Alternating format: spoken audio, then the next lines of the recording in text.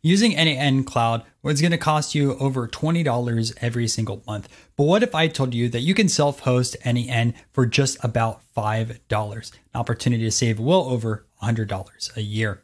Not only are you going to be able to save this money, but you can also unlock a larger selection of community nodes and get even more control over your workflows. Now, I know what you're thinking, right? Self-hosting, this sounds pretty complicated, but don't worry. In this video, I'll be taking you step by step throughout the entire process. So at the very end, you'll have N8N running on your own server. Also, big shout out to Hostinger. They reached out and were able to give me free hosting for this full walkthrough. And for viewers of this channel, they're offering an extra 10% off any of their subscriptions with code Data Science. I'll show you exactly where you can apply that discount code in throughout this video as we build this setup. By the end of this video, we're going to be covering how to pick the right plan, spinning up the VPS, and even deploying a very simple project. So whether you're looking for better privacy, scalability, or a cheaper alternative to N8N Cloud, you are in the right place. All right, let's jump on my computer right now and get you started with self-hosting. All right, guys. So before we jump into this full thing, let me show you some of the pricing. So this is as of September 4th, right? So, and I should say 2025, because people might watch this in a year or 2 years in the future. But regardless, on the N8N website, you can see it's $20 per month if you pay annually for a starter. If you jump into Pro, it's $50. Now, if you want to pay per month, that is $60 and $24. You can see everything that has to offer. There is free trials over here. I started on a 14-day free trial, right? And, you know, my personal account on N8N Cloud, I'll tell you guys, it's a starter, right? I do build on other people's accounts for them when I have customers, but for like personal testing and YouTube video creation, starter is okay. But, you know, as you want to scale up, you know, you probably want to jump into Pro. So that's the pricing there. There's enterprise pricing as well.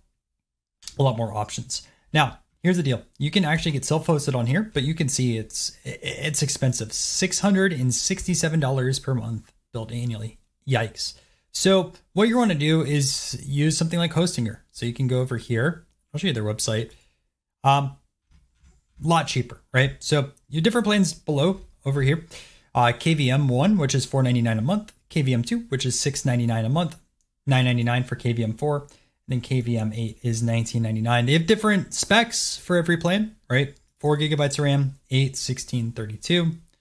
And, you know, feel free to choose which one that you would like to start with. Now, also, if you use my code, right, you're going to get additional 10% off over here. So you're technically not paying the screen price. You're actually paying 10% less.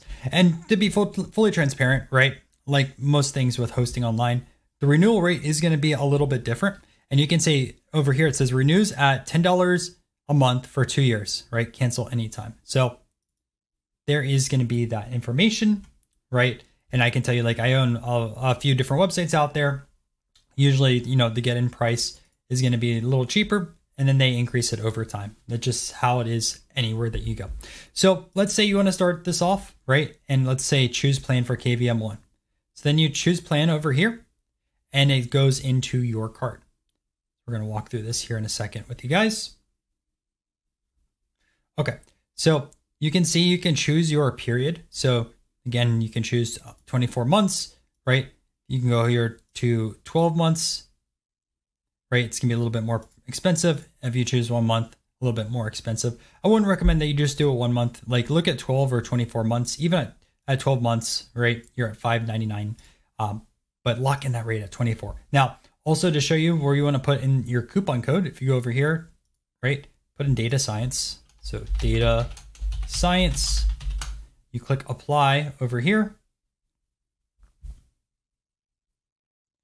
You'll see it saved you a little bit of money, right? So you saved actually 12 bucks if you're doing the cheapest plan. So highly recommend you choose that code if you want. Regardless, right? Next thing you want to do is choose your server location. So choose the server that's closest to you, right? You can see United States over here. If you're in Europe, choose that side of things, South America or Asia, right? I'm obviously in the States, so I would want to choose that. And then also just make sure that you click N8N on this side of things, right? There's 2 N8Ns. Just click the one that is here by default, right? With the thumbs up. Okay. Then what you're going to do is go over here and click continue. All right. Then you're going to jump into the screen, right? So you can do Google, you can do GitHub or sign this. Let me just do a Google one, for example. Click continue. And then you're going to get to this screen with your billing address and stuff like that. So I've already have my account So I'm not going to go through this, but just fill out your information, right? Address, city, state, zip code, and then your payment details down below. Just make sure data science is over here, save you a little bit of money, and then you're going to be good to go. So once you have that, we'll move on to the next step, and I'll show you where that goes. All right, so now we have our H panel within Hostinger. And what we're going to do is it says your KVM2 setup isn't finished yet. Set up your service to start using it. So we're going to go over here and click setup. Okay, so first we're going to do is set up a server location. Now you want to choose the location closest to you. So I'm going to go into North America over here.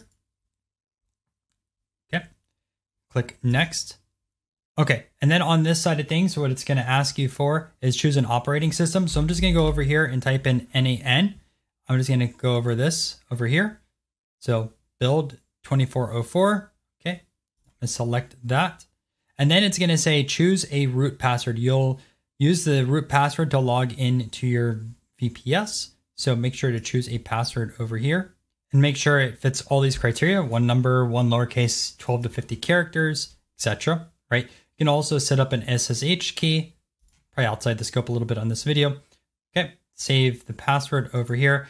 They have a malware scanner for free, so you might as well just select that. And then it says setting up your VPS. This will take about 5 minutes. Feel free to leave this page. You'll get an email once your VPS is ready to go. So what we're going to do, I'm going to save this recording real quick, and I will be back when this is ready to go. All right, so we're in now. Let's go over here to manage VPS. Sweet. And then we get this little survey. I'm just going to say personal reasons on here. I'm going to say AI and machine learning. Save that. Awesome. And then you can see all of our information here on this side of things. And I'm just going to click over here to manage app. And then what you'll see is it says set up owner account. So what we're going to do is set this up all over again on this side of things, right? And what I'm going to do on this side is grab my email. So and Nolan data. Okay, so now what we're going to want to do is set up our owner account. So again, set up an email, first name, last name, and a password. I want to receive security and product updates. I'm going to click next over here. And that says customize N8N for you, right? Best describe your company. I don't know. We'll just click over here. I'm going to say YouTube. Again, doesn't really matter too much. Data science. There we go. Myself. Less than 20 people. How do I find out? Let's say YouTube also. Okay, and that says get paid features for free forever. So receive a free activation key for more advanced features below: lifetime access, right? Workflow history, advanced debugging, execution, tagging, folders. Sure, we'll send that over here. Why not? And take a look. We are now officially in N8N. So this is really awesome, right? So it says your license key is on the way. So we have that over here and we should be good to go. All right. So, and to activate this, all I did is get this email over here. It says, please find your license key to unlock select paid features, right? Click activated over here. And it says you have 14 days to activate it. Just activate it right now.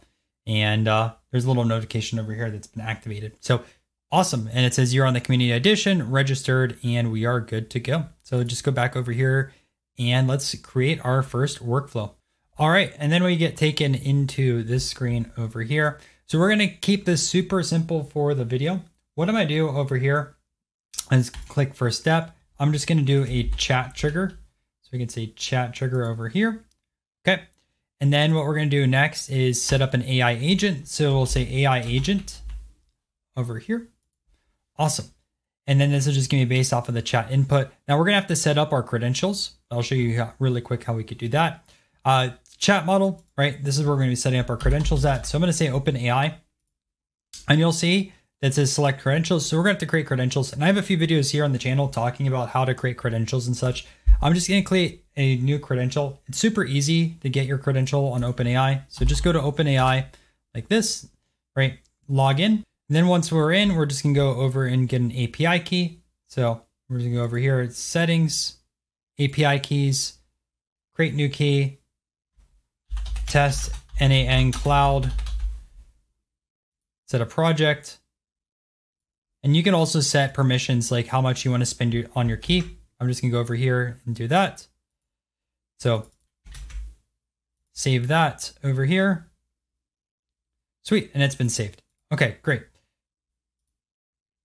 Okay, great. And then just to stay up to date, our model is not GPT-4.1. We actually want to set this up into GPT-5. So make sure we save that over here. And also what I'm gonna do really quick is just say memory.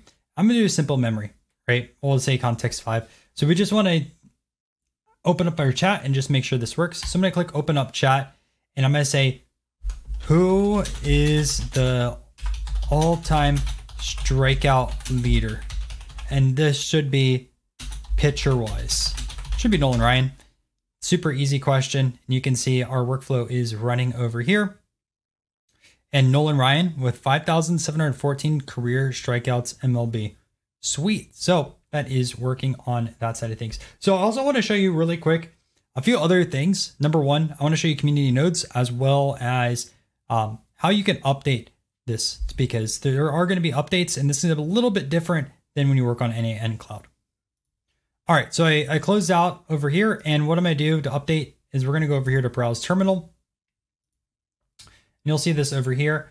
Now, what I'd recommend is just click clear so that you have all this space now, and you're just going to follow these commands. And there's actually an article on the website. It's super, super easy. So all we're going to do is pull the latest version with Docker. So we're going to go over here and say Docker compose pull. So go over here and say Docker space compose space pull. Okay. Then we're going to say Docker space compose down. And then lastly, what we're going to do once this is running, 2 out of 2.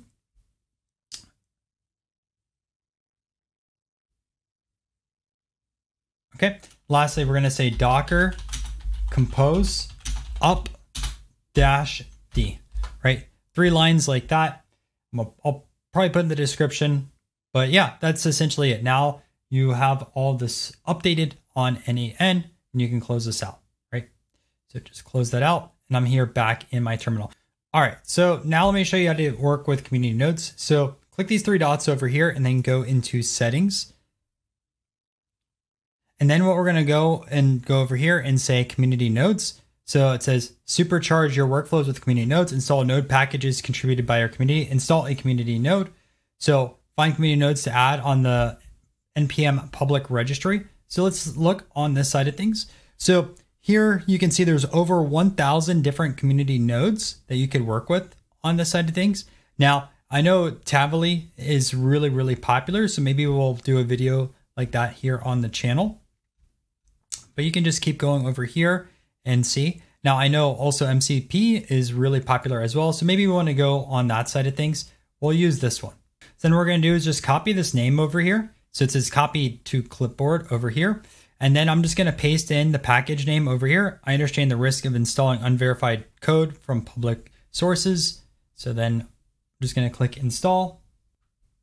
And then you can see I have this community node. Now, another way to install it, let me just show you that.